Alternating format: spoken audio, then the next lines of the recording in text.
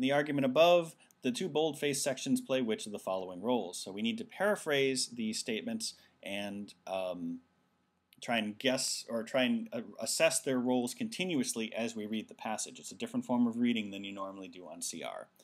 So in countries where government makes monthly payments to support the unemployed, the recorded unemployment rate is nearly double that in countries lacking this benefit. So this is some kind of fact. What gets done with this fact? Let's keep reading. There is no easy way to identify individuals who are working privately and not reporting their income to the government, so it is possible that many of those claiming to be unemployed do in fact earn an income. Okay. Nevertheless, it is presumptuous to conclude that in countries offering unemployment benefits, half the claims requesting unemployment benefits include false statements about the applicant's employment status. And then the next statement is, after all, in countries without a monthly benefit for the unemployed, people might have little reason to report their unemployed status to the government.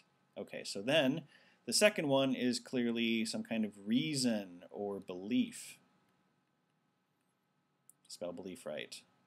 Okay, so the first one is a fact that gets used to support this idea that half of all the claims include false statements.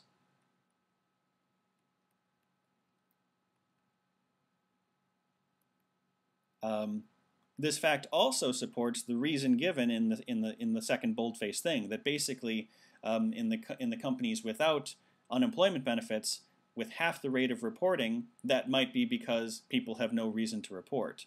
So we'll call that no incentive.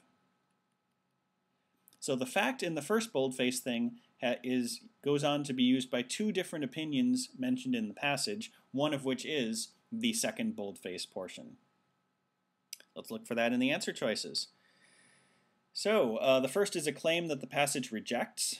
No, it's actually a fact. We can get rid of that. B, the first is a finding, the implications of which are considered in the argument. Okay, we can accept that.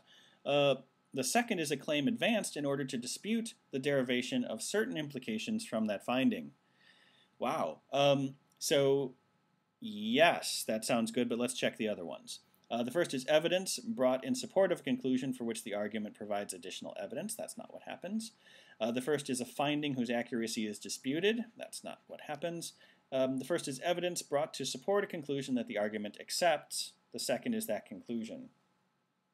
So this is true, but the first is evidence that also gets used to support an argument that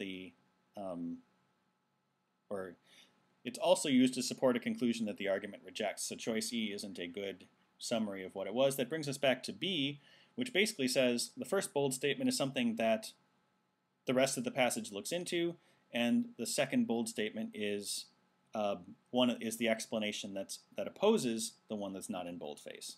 So choice B is the answer.